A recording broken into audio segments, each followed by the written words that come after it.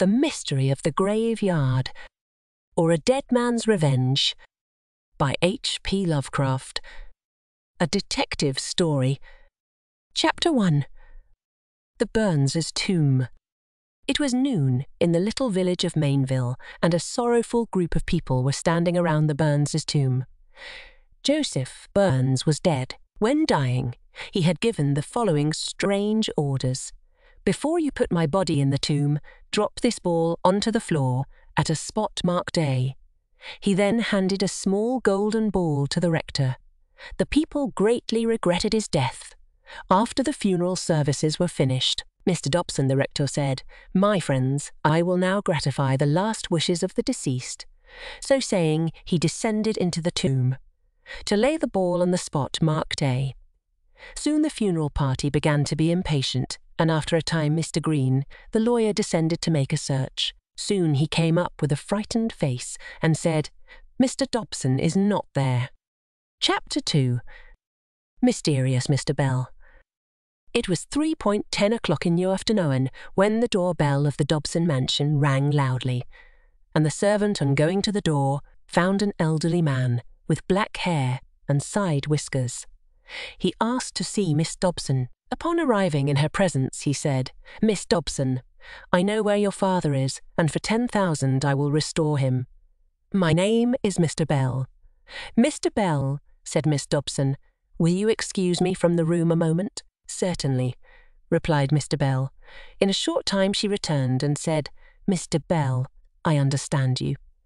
You have abducted my father and hold him for a ransom." Chapter 3. At the police station. It was 3:20 in the afternoon when the telephone bell at the North End police station rang furiously, and Gibson, the telephone man, inquired what was the matter. Found out about father's disappearance. A woman's voice said, "I'm Miss Dobson, and father has been abducted. Send King John." King John was a famous Western detective. Just then a man rushed in and shouted, "Terrors! Come to the graveyard!" Chapter 4. The West Window.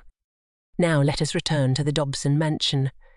Mr. Bell was rather taken aback by Miss Dobson's plain speaking, but when he recovered his speech he said, "Don't put it quite so plain, Miss Dobson," for he was interrupted by the entrance of King John, who, with a brace of revolvers in his hands, barred all egress by the doorway.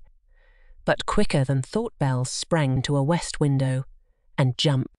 Chapter 5. The Secret of the Grave. Now let us return to the station house. After the excited visitor had calmed somewhat, he could tell his story straighter.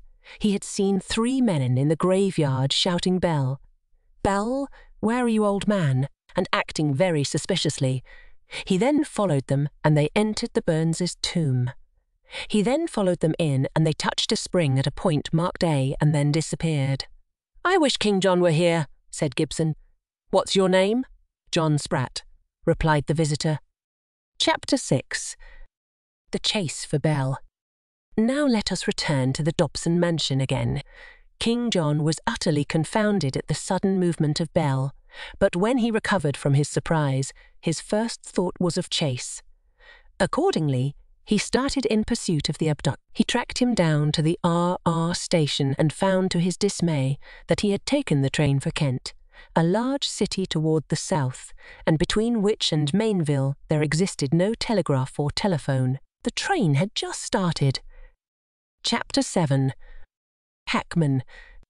The Kent train started at 10:35, and about 10:36 an excited, dusty and tired man rushed into the Mainville hack office and said to a hackman who was standing by the door, "If you can take me to Kent in 15 minutes, I will give you $1. "I don't see how I'm to get," said the man. "I haven't got a decent pair of horses, and I have $2, shouted the traveller. "All right," said the hackman. Chapter 8.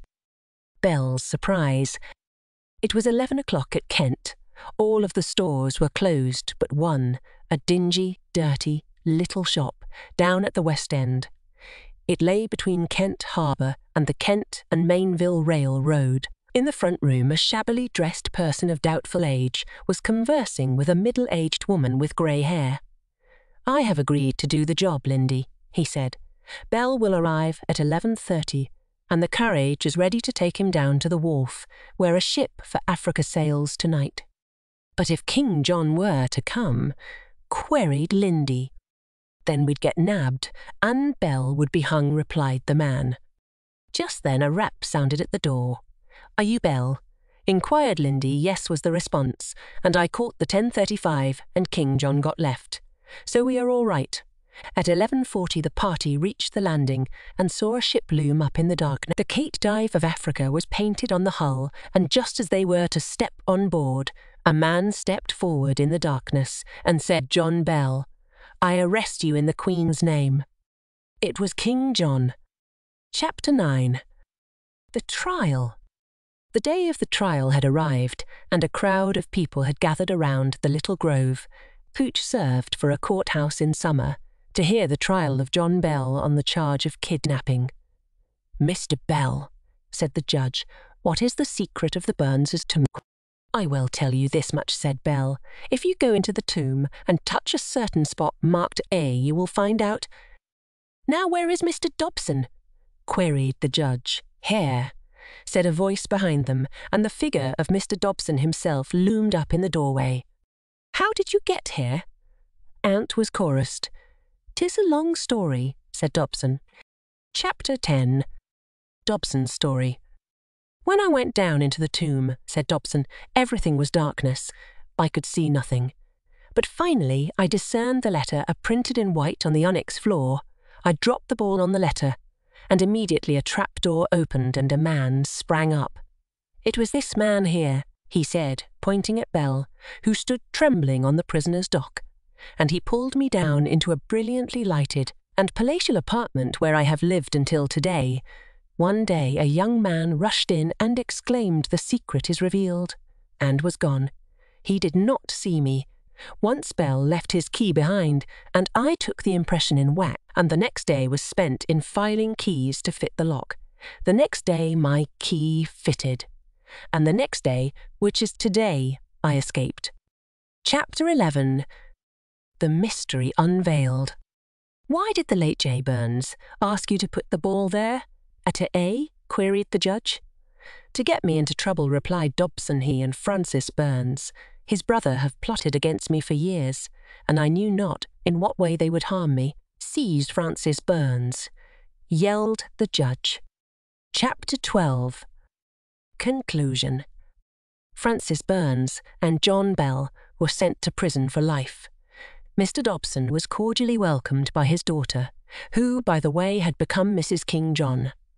Lindy and her accomplice were sent to Newgate for 30 days as aiders and abettors of a criminal escape. The end